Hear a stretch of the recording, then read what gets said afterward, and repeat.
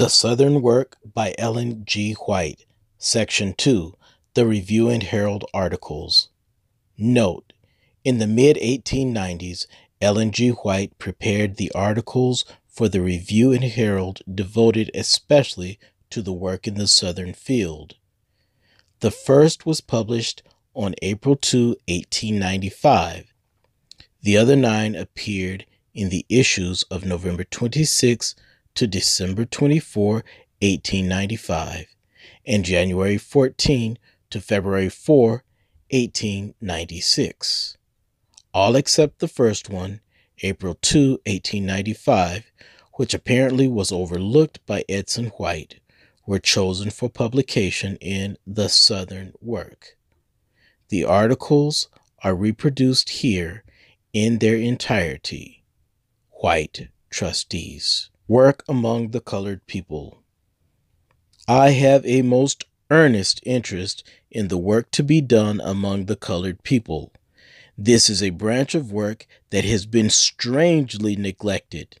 The reason that this large class of human beings who have souls to save or to lose have been so neglected is the prejudice that the white people have felt and manifested against mingling with them in religious worship. They have been despised, shunned, and treated with abhorrence as though crime were upon them, when they were helpless and in need, when men should have labored most earnestly for their salvation.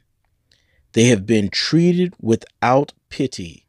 The priests and the Levites have looked upon their wretchedness and have passed by on the other side. What should be done for the colored race has long been a vexed question, because professed Christians have not had the Spirit of Christ. They have been called by His name, but they have not imitated His example. Men have thought it necessary to plan in such a way as to meet the prejudice of the white people, and a wall of separation in religious worship has been built up between the colored people and the white people. The white people have declared themselves willing that the colored people should be converted. They have no objection to this. They were willing that they should be grafted into the same parent stock, Christ, and become branches with themselves of the living vine. Yet they were not willing to sit by the side of their colored brethren and sing and pray and bear witness to the truth which they had in common. Not for a moment could they tolerate the idea that they should together bear the fruit that should be found on the Christian tree. The image of Christ might be stamped upon the soul, but it still would be necessary to have a separate church and a separate service. But the question is this in harmony with the moving of the Spirit of God? Is it not after the manner in which the Jewish people acted in the days of Christ? Is not this prejudice against the colored people on the part of the white people similar to that which was cherished by the Jews against the Gentiles? They cultivated the idea until it became deep-rooted that the Gentile should not share the privileges of light and truth that were given to the Jews. They believed that the Jews alone should be recipients of heavenly grace and favor. Christ worked throughout His life to break down this prejudice. No human power alone could overcome it. This prejudice was created not by mere flesh and blood, but by principalities and powers, and in wrestling against it, He was wrestling against the rulers of the darkness of this world, against spiritual wickedness in high places. Again and again, men have devised plans whereby to keep up the line of separation and still bring the colored race within the influences of the gospel. but the Lord has blown upon the effort and made it of none effect.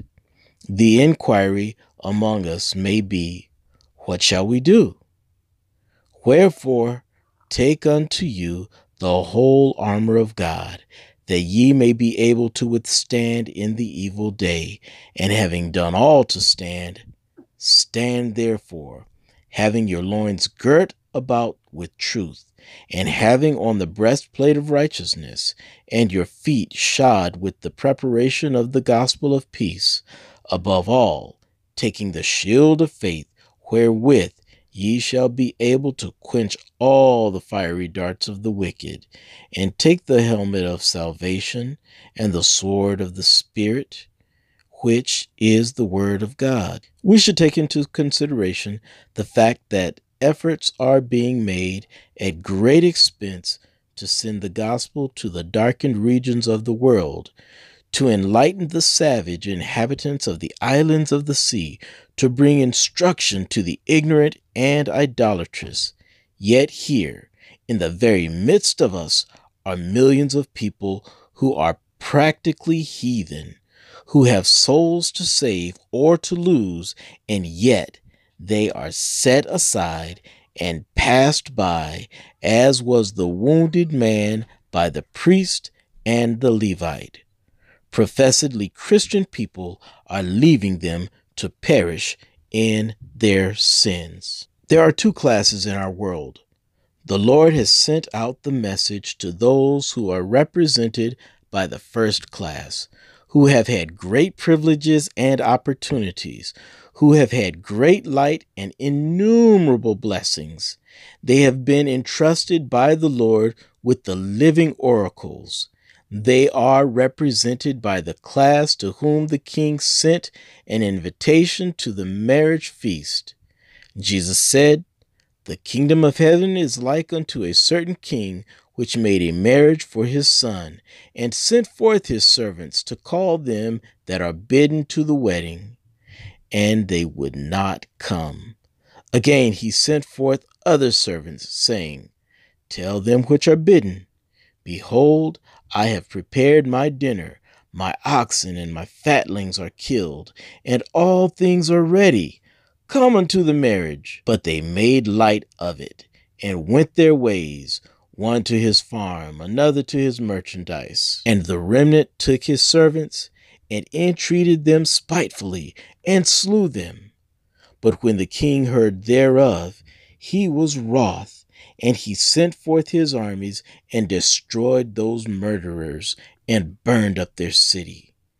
Then saith he to his servants, The wedding is ready, but they which were bidden were not worthy. Go ye therefore into the highways, and as many as ye shall find, bid to the marriage. So those servants went out into the highways and gathered together all as many as they found, both bad and good, and the wedding was furnished with guests. How few respond to the gracious invitation of heaven. Christ is insulted when his messages are despised, and his gracious, winning, liberal invitation is rejected. Those that were bidden to the marriage feast at first began to make excuses. They allowed minor things to occupy their attention and lost their eternal interests out of their reckoning. While some made temporal interests their excuse and were totally indifferent toward the messages and messengers, others manifested a spirit of determined hatred and took the Lord's servants and entreated them spitefully and slew them. A power from beneath moved upon human agencies who were not under the direct influence of the Holy Spirit. There are two distinct classes: those who are saved through faith in Christ and through obedience to his law, and those who refuse the truth as it is in Jesus. It will be impossible for those who refuse Christ through the period of probation to become justified after the record of their lives has passed into eternity. Now is the time to work for the salvation of men, for probation still continues. Let national and denominational distinctions be laid aside. Caste and rank are not recognized by God and should not be by his workers. Those who esteem themselves superior to their fellow men on account of position or property are exalting themselves above their fellow men, but they are esteemed by the universe of heaven as the lowest of all. Let us take a lesson from the words of inspiration that reprove us for this spirit and also give us great encouragement. Thus saith the Lord, let not the wise man glory in his wisdom, neither let the mighty man glory in his might. Let not the rich man glory in his riches, but let him that glorieth glory in this, that he understandeth and knoweth me, that I am the Lord, which exercise loving kindness, judgment, and righteousness in the earth. For in these things I delight, saith the Lord. No human mind should seek to draw the line between the colored and the white people. Let circumstances indicate what shall be done, for the Lord has his hand on the lever of circumstances. As the truth is brought to bear upon the minds of both colored and white people, as souls are thoroughly converted, they will become new men and women in Christ Jesus. Christ says, a new heart also will I give you, and that new heart bears the divine image. Those who are converted among the white people will experience a change in their sentiments. The prejudice which they have inherited and cultivated toward the colored race will die away. They will realize that there is no respect of persons with God. Those who are converted among the colored race will be cleansed from sin, will wear the white robe of Christ's righteousness, which has been woven in the loom of heaven. Both white and colored people must enter into the path of obedience through the same way. The test will come not as regards the outward complexion, but as regards the condition of the heart. Both the white and the colored people have the same Redeemer, who has paid the ransom money with his own life for every member of the human family.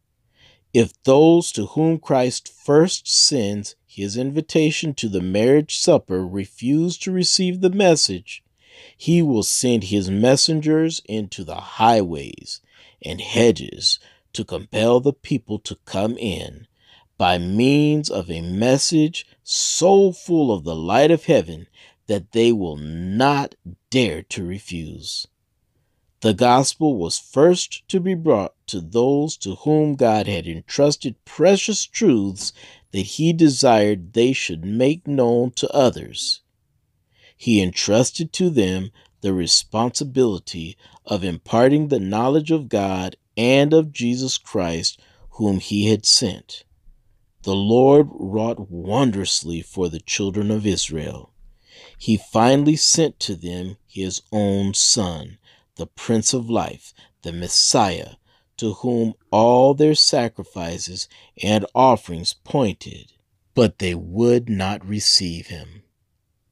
They rejected the message he bore. They refused the Messiah in whom their hope centered. But when they refused to hear the messages, rejecting the invitation that he gave, the Lord turned to the Gentile world. Those who ought to have known God and Jesus Christ, whom he had sent, who ought to have united with the sent of God in giving the message to the heathen world, would not themselves receive the invitation and could not, therefore, say to others, "Come, for all things are now ready." The disciples of Christ were commissioned to proclaim the message of mercy to those in the highways and the byways of the Lord's great moral vineyard. And the Spirit and the bride say, Come. And let him that heareth believeth say, Come. And let him that is athirst come. And whosoever will, let him take the water of life freely. The Lord has a work that must be done, not only for those who are in the highways and the byways, but for those in high positions of trust. Divine power is promised, not to those who are strongest, but to those who are weakest. Those who are accounted the strongest and the most enlightened should go to the aid of those who are in most need of help and enlightenment. Everyone can become a laborer together with God, working with Him for the salvation of the souls of the colored race.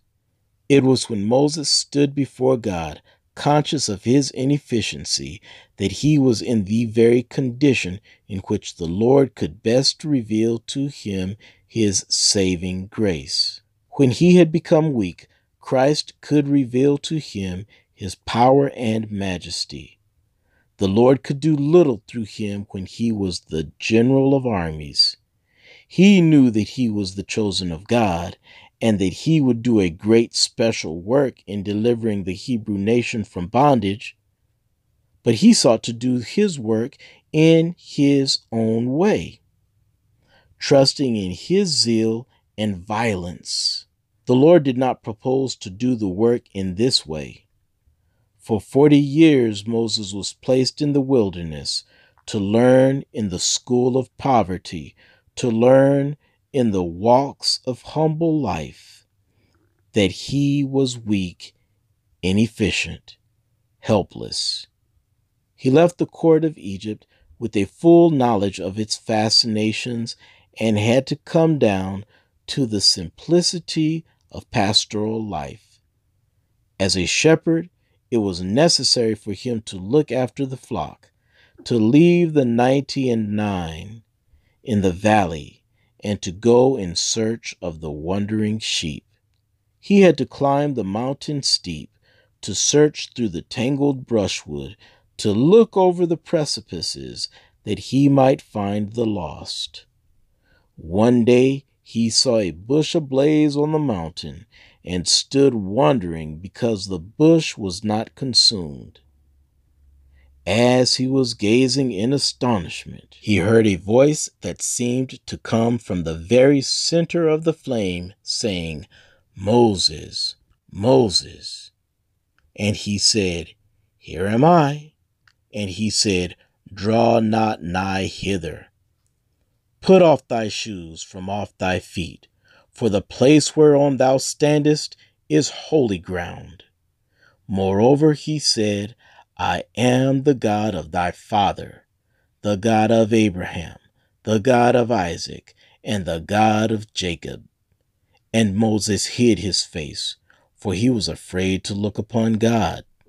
Then the Lord gave Moses his commission, sending him to deliver Israel, the lost sheep of Israel, in Egypt. Moses pleaded that he was inefficient, that Pharaoh would not believe his message nor hearken to his voice. He pleaded that the Hebrews themselves would not hearken to him and would question the fact that the Lord had appeared to him. But the Lord said, Certainly I will be with thee. And the Lord said unto him, What is that in thine hand? And he said, A rod. And he said, Cast it on the ground. And he cast it on the ground, and it became a serpent. And Moses fled from before it. And the Lord said unto Moses, Put forth thine hand, and take it by the tail.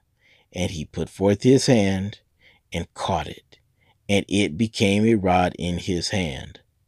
The Lord revealed to him the fact that he could manifest such signs and miracles as would convince his people of the divine authority of the message and of the messenger that he sent.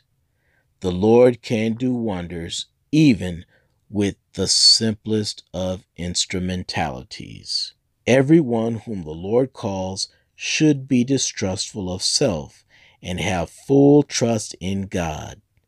Moses went forth in the name of I am that I am, without outward display of grandeur, yet the rod in his hand was a symbol of the divine power of Jehovah, and Moses was the instrumentality through whom God would deliver Israel from the bondage of tyranny. There is a work that must be done now by the children of God. For long years, the colored race has been neglected, has been left in the slavery of sin, and they are as sheep that have no shepherd. Long ago, much might have been done that has not been done. As a people, we should do more for the colored race in America than we have yet done. In the work, we shall need to move with carefulness, being endowed with wisdom from above. Review and Herald, April 2, 1895.